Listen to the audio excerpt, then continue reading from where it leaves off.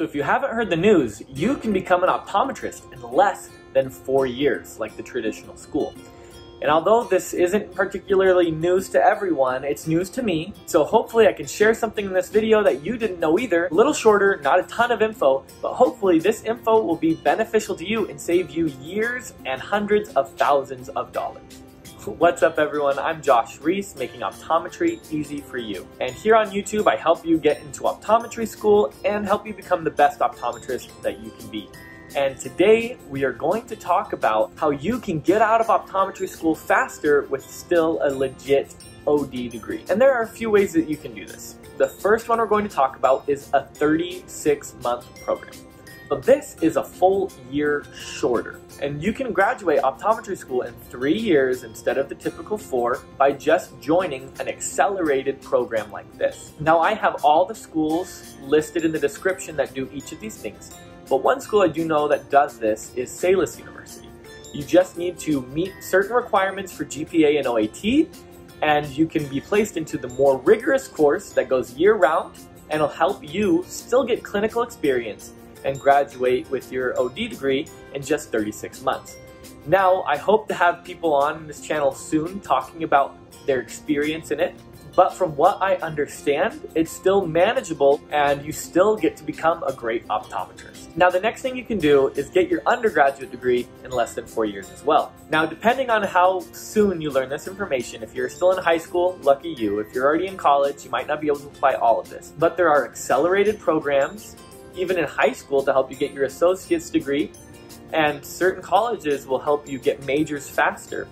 And so what you can do is do your research and either pick a college that has bachelor's degrees in 3 years, or in any college, you can make sure to research your program enough that you schedule your classes and take summer classes if you have to, and get out of your undergrad in just 3 years. Now this is a lot more doable than people think. And so make sure you just do your research, plan your schedule, and that'll get you 1 year closer to being an optometrist. And some schools don't even require a bachelor's degree to go to optometry school. And so you could finish undergrad in potentially less than 3 years as well and get into an optometry school while wasting minimal amounts of time in your undergrad. Now, if you pair this method with the previous method, instead of 8 years of school to become an optometrist, it would shave off 2, and you could become an optometrist in just 6 years. And keep in mind, this is 2 years less of tuition, 2 years more of your youth, and 2 years more of an optometrist salary. So honestly, there's no way you can go wrong. Now this next method is something that's a little bit more attainable than just doing accelerated programs. And this is a 3+4 program. Now, more and more optometry schools are starting to roll out these 3+4 programs. And that is the typical 4 years of optometry school, but enrolling in an undergraduate degree that is affiliated with the optometry school. So for example, like Ohio State with Penn State have a 3+4 program where you enter the program during your undergrad, and now you have to meet certain like high school GPAs and ACT, SAT scores, but you can get into that program, and it's a little bit easier to get into that program sooner than it is waiting until the end of your undergrad and taking the OAT. Now, some of these 3+4 programs still require you to keep a certain GPA in school, get certain grades in classes, and get a certain score on the OAT, but in some programs, they don't even require you to take the OAT. And so this is a great way to have an assurance that you are going to get into optometry school way sooner on, and it takes a lot of the stress off from being a senior in undergrad and trying to get into optometry school. You already know from the beginning of undergrad, and you can just work your way through. Now, unfortunately, not all of us are as early in our program and can do this, but saving a year off of school is a great way to do it.